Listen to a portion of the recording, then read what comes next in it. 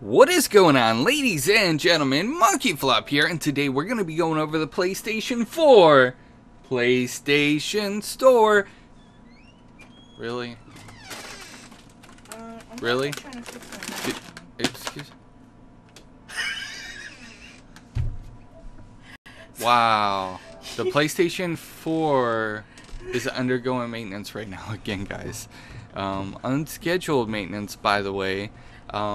And unscheduled interruptions as well while I'm making this video. But I thought it was like that just blew my mind. It was unexpected.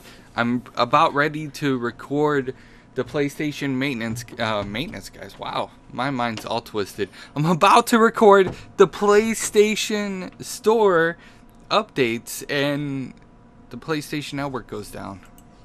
That is absolutely insane. And then somebody barges in after I already have the record live freaking light on. No, I don't have a light. But I had the sign on the door. I'm recording, and then she comes busting through the door. And wow. I hope the PlayStation Network goes back online soon, because I know a lot of people have been looking forward to, all kidding aside, that just threw me completely off. I'm going to go with this recording though, because wow, that just threw me off.